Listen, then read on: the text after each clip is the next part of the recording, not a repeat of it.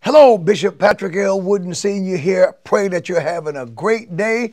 And you know, it's that time of the week when we send out our monthly, weekly reminders, inviting you to service and to just give you a tidbit, a word from the Lord, a golden nugget, just something to let you know that we love you. We're praying for you. To the members and those who attend our Bible study, it's an invitation to come out and study the word of the Lord.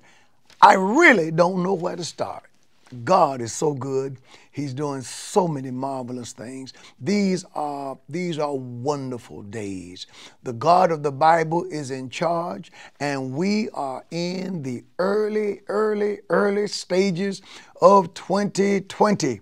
And we are walking in the theme that God has given us for the year at the Upper Room Church of God in Christ, which is God's truth. Our Lord said, as I mentioned last week, sanctify them through thy truth. Thy word is truth. And my friends, the truth of God's word is the Bible.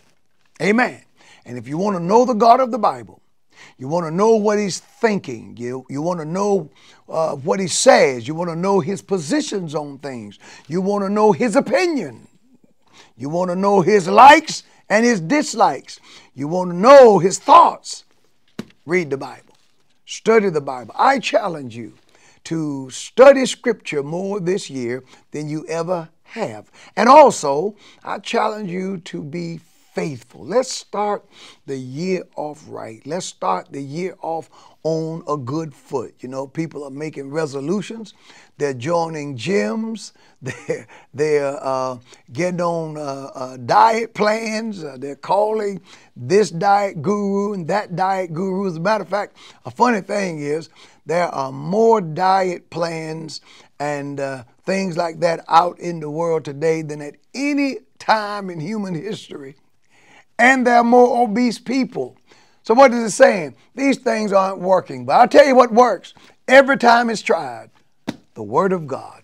It will never fail you. And tonight, I am so excited about the things that we're going to teach tonight. You know, one of the things I want you to do is pray for me during these times. I'm tempted more and more to tell you what I want to talk about tonight.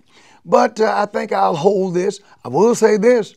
We're studying God's truth, and the truth of God is going to bless you real good. I'll just let this out. There is a glory. There is a divine glory that the God of the Bible has. There's a glory that the Lord has for you. There's a glory that the Lord has for me.